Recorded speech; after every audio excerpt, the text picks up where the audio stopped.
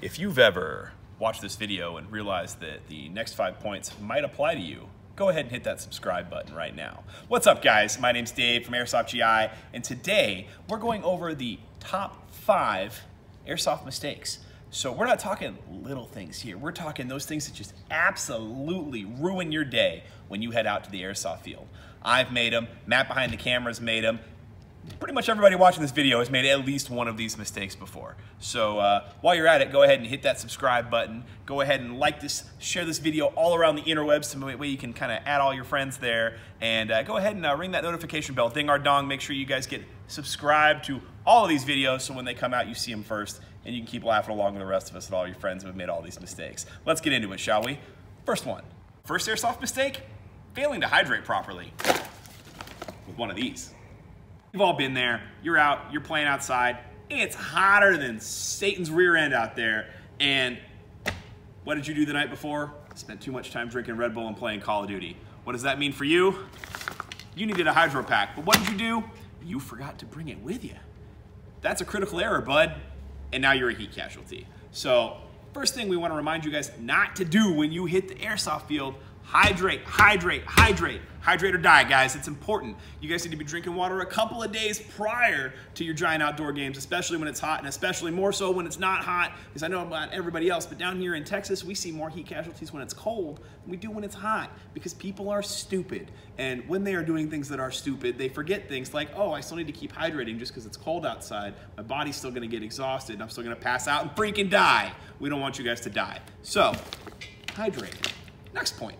What was I forgetting? Oh, that's right, point 2. Not packing all the stuff you need for your game. We've all been there. You get there to the game and you go, oh man, I can't wait to try out this new thing that I bought for my gun. But there it is, not in your bag.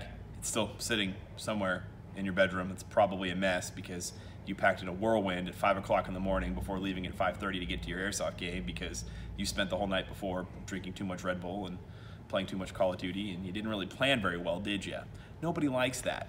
That includes important items like your eye pro. Nobody wants to show up to a game without the right stuff. You need to cover your face so you don't lose your eyeballs. You can actually take the field and play.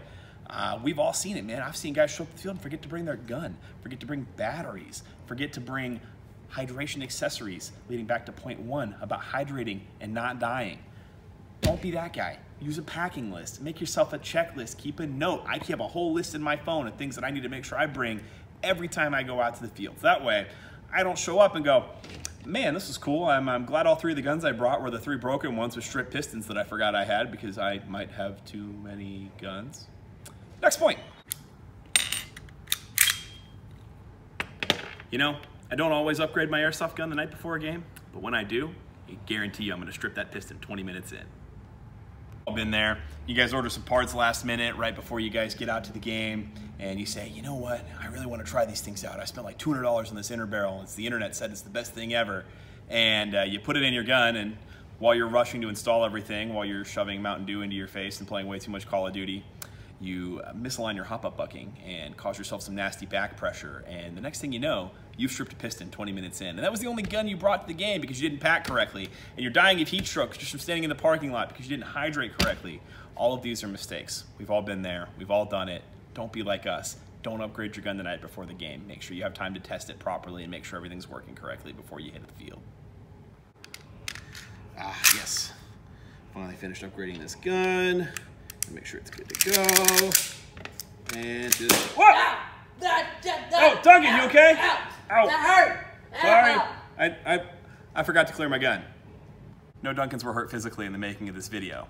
Emotionally, on the other hand. That's a different story. Get back to work. We've all seen it. You've all been there. Hopefully this one hasn't been you, but you've all seen that guy in the parking lot, thinks he's being slick, gets his gun out, gets his sight all dialed in, acts like he's all tactical, does a couple of reps to get his sight picture, sight alignment, plugs his battery in, pulls the trigger, and bang! He has now shot out the side mirror on his 2003 Chevy Silverado because he just was not smart and didn't clear his gun the last time he played. Didn't check it the night before because he was too busy stuffing Mountain Dew in his face, was too heat exhausted to think about it, and because he didn't pack properly, didn't bring his unjamming rod. You see how this all starts to snowball really quickly, guys. Don't be that guy. Make sure you always clear your gun. It's generally field policy when you're coming off the field, and make sure your magazines are out, that your gun is cleared, and that most fields even have a rule about using a barrel bag.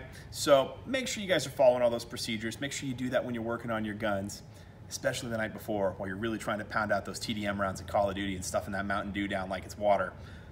Don't be that guy. Always clear your gun. Now, let's get on to some honorable mentions before we continue with our last and final top 5 airsoft mistake. Staying up all night instead of packing your stuff and getting a good night's rest. Son of a... God, why won't you die? Not stretching before you play. Always do your calisthenics, kids.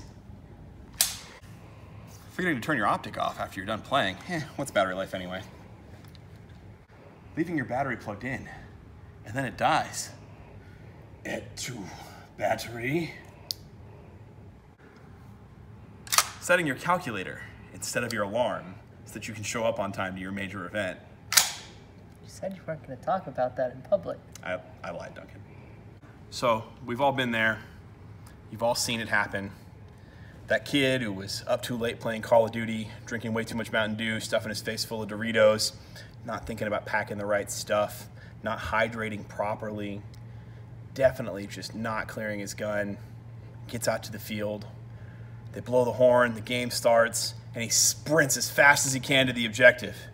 And he gets there, and he gets shot immediately because, you know, he was too distracted from all of the Call of Duty to properly, you know, identify targets. And on his walk back to respawn, he passes out and can't play the rest of the day and wasted that $25 entry fee for nothing. Don't push yourself too hard too early. Guys, playing airsoft is very much a marathon and not a sprint. Sometimes the tactical combat mosey is better than sprinting full speed in an objective. You have to know your limits. You have to know what your body is capable of.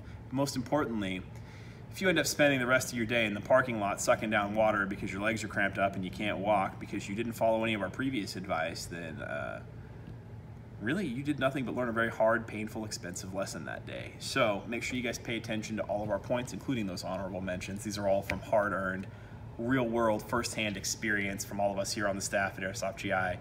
And don't forget to like, don't forget to subscribe, share this video with your friends, and hopefully you've enjoyed our Flannel Daddy impersonation today. My name's Dave. We'll see you next time.